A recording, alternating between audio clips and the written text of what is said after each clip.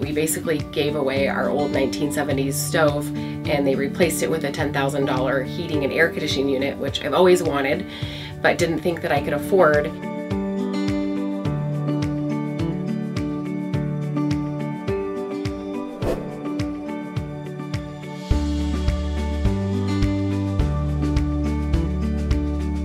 Initially, we were just going to do the wood stove change out, and then they let me know about another program, the mini split, and so we did that. The mini split option is awesome. For us, it was huge for convenience.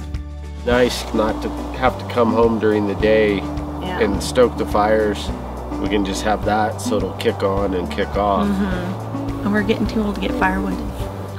She's getting too old to get firewood. Yeah, that's real. When we started the program, we had several different options. So you could do the wood stove change out or the mini split.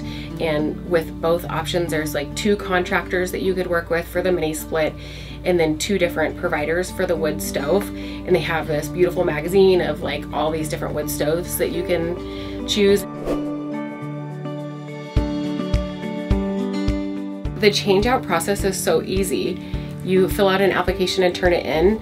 You contact one of the local distributors. It was super quick turnaround. I cannot stress enough how important it is and how much benefit the citizens of Portola will receive by getting involved in this program. You get a free wood stove. You basically can get a free mini split heat pump system. You'll be able to improve your house without even realizing it.